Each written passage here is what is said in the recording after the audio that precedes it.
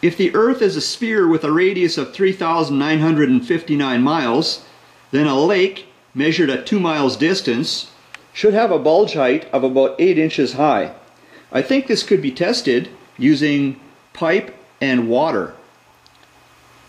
So if there was a 2-mile long pipe, 10 inches in diameter, and if the pipe was leveled in the middle and straight all the way, then on a spherical Earth, I think water could be slowly added to the middle of the pipe in a hole, and the water could accumulate at least 7 inches high without running out of the ends.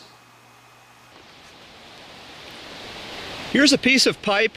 It's not 10 inches in diameter, and it's obviously not 2 miles long, but one way to confirm that the pipe would be straight would be to look along the inside with a zoom camera, and if the far end of the pipe has the appearance of being a perfectly round opening,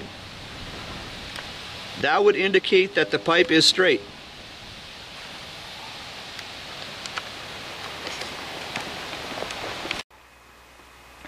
Here's an example of some pipes. I don't know the diameter of these, but they have O-rings at one end, so I think they could be assembled without glue, meaning that they could be disassembled later as well.